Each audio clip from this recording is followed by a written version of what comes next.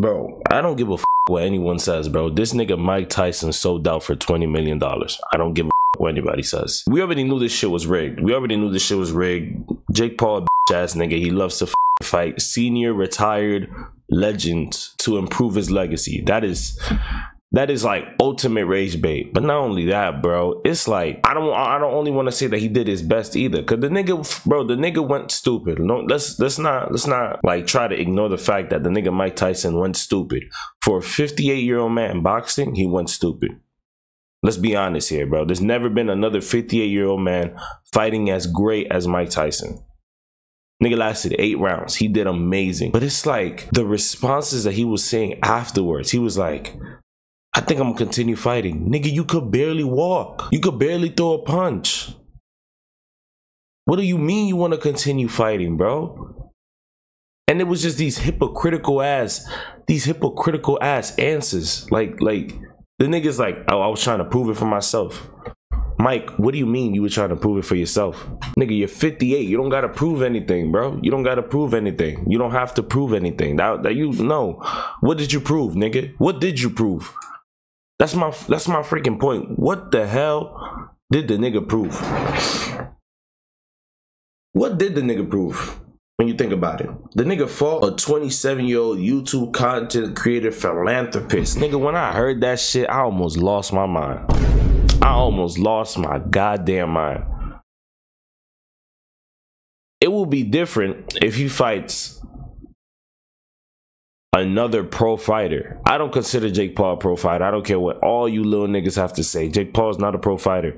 His only pro fight was when he fought the actual Tommy, whatever the hell, bro, from Great Britain. That actual pro fighter. And he lost to him. The nigga just likes beating people up for fun to keep his legacy, bro. Listen, the marketing team for that fight, 5 stars though. Shout out to them, my nigga, because I've never seen. First of all, we all knew it was a rigged fight, right? Let's start from the beginning. We all knew it was a rigged fight. We all knew Mike Tyson was gonna get his ass beat. We all knew it. Let's not sit here and pretend, bro. We all knew Mike Tyson was gonna get his ass beat. If you are a regular, self-conscious, good, common sensual adult, you knew that Mike Tyson was gonna get his ass beat. If you would have thought that Mike Tyson was gonna get steroids and he was gonna remember back in the day and he was gonna somehow punch and knock the out of Jake Paul, you're an idiot. And your wife should have left you a long time ago. There's a lot of things, bro. It's like you're gonna get in a fight with a guy who's younger than you, in his prime. You're gonna get in a fight for your record. This counts in your record, right? This could have been an exhibition fight, but it counts in your record. Then you're gonna sit here, right? Then you're gonna sit here and you're gonna wear a thong. Nigga, you gonna wear a thong around your nigga. What, nigga? Nigga, I seen that shit, bro. When the nigga kissed the reporter, he turned around straight ass. Why am I seeing a 58-year-old's ass on a boxing event, on a serious level boxing event? Once I seen that nigga ass, bro, I knew he was gonna get his ass beat. I knew it. I'm like, bro, I just seen a nigga's ass. I just see one of the baddest man on the planet show his butt cheek for no reason at all. That nigga's getting destroyed. I don't care what anybody says, bro. That nigga definitely got the Diddy treatment. He definitely got a Diddy treatment, bro. That's not the Mike Tyson I know. And don't tell me age is a factor. That nigga don't got no dementia or nothing, bro. That nigga is a millionaire with the best doctors and everything, bro. You know that nigga be doing some shit. Hey, Mike, you want to get $20 million in one day? Yeah, nigga, who would it? All right, but you need to get your ass beat by the most disrespectful boxer in all of boxing history, bro. And the reason why I say he's a disrespectful boxer, if Muhammad Ali was still alive, that nigga would literally fight Muhammad Ali with Parkinson's. Jake Paul's a disrespect to the sport, but I feel like boxing also allowed a clown like Jake Paul to disrespect the sport. In a boxing thing, this could have been his own like YouTube idea. This could have been his own YouTube idea or something like that, bro. But then you put it in pro boxing. That's what y'all niggas said. That's what these niggas are saying. They put it in pro boxing. And they allowed all these retired legends to get their ass beat for a paycheck. You can't tell me that nigga That nigga ain't sold out for 20 million. And shout out to the females, bro. Katie Taylor and Amanda Serrano. Shout out to y'all, bro. Y'all some badass motherfuckers, bro. Y'all went stupid. That was the greatest 10-minute round I've seen for females in my entire life, bro. Head leaking and everything, just straight war punches, bro. Oh my god, you didn't know what could have been. But clearly Katie Taylor got her ass beat in the last 2 rounds, bro. I don't care what anybody says, bro. Look at the punches landed, look at the percentages. Rigged. It was rigged from the jump. It was terrible. Great fight, but definitely rigged. Mike Tyson, you sold for $20 million, bro. You are just another. You are a legend, but you embarrassed yourself in front of 100 and maybe 46 million people for money. And it's sad to see, bro. It's very disappointing to see. I mean, kudos to him. He didn't have to prove anything to anybody. Everybody knew he was the baddest man on the planet. He was one of the baddest men in the planet. Everybody knew that. And you fought 3 years ago. So everybody kind of knew that you still got it in you. But nigga, it's been 4 years later, bro. It's been 4 years later.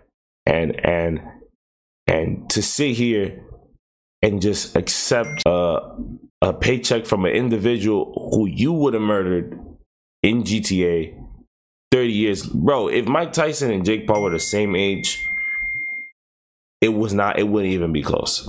We all know that it would not be close to nothing, bro. It's just kind of corny that Jake Paul is getting in his way, bro. It's just like, and we're gonna keep seeing this nigga Jake Paul. Like, we hate to see that nigga win, and that nigga is just a marketing genius. He's literally making money beating legends, and these legends are taking the thing. Like, who wouldn't, right? Imagine if you're Jake Paul, nigga. You wouldn't do what he's doing? Nigga, Jake Paul's making bank, bro, by beating niggas' asses. Yes, he's learning how to fight little by little, and he's getting better little by little, so it could look like he's literally destroying these niggas, bro. But you are literally getting paid millions to beat retired legends. You would definitely do it. And that's just the unfortunate reality, bro. It's just like, niggas is greed, bro. Greed. I would say greed plays a part in this shit, bro. Greed and ego takes a part. We've been watching the downfall of legends when it comes to Jake Paul. Yes, they don't give a fuck about us, and why should they give a fuck about us? They just made 20 million, 10 million, 15 million dollars a day. But it's like, you would do that. It's just the fact, like, we as fans, we seen y'all niggas, you know what I'm saying? We seen y'all niggas fight. We seen y'all niggas fight, bro. And y'all were killers. And just to sit here, come out of your chair when you was just watching Keeping It Up with the Kardashians with your wife and your 30 dogs in your LA mansion for $20 million or for $10-15 million, and you know you don't got it in you, bro. It's kind of tough to see. Watching the fight was just, it wasn't bad, like, oh man, this fight is great. It was an embarrassment, bro. Like, we literally just saw this nigga just get beat up, bro. That's what it was. We saw this nigga Mike Tyson get beat up for a check and embarrass yourself, bro. Like, this nigga wore a thong. And the only reason I keep bringing that up, bro, is because, and I don't want to say this is like a ritual or anything. This is not a conspiracy theory, bro, but like, his image literally was being broken down. His legendary image was being broken down, bro. I don't care what anybody's saying, bro. Like, when the fuck have we seen Mike Tyson bite his glove because he has a biting problem? When? At first, we thought it was a fucking mouth guard issue, the beginning of the fight. Then after that, this nigga just kept biting his freaking mouth, bro.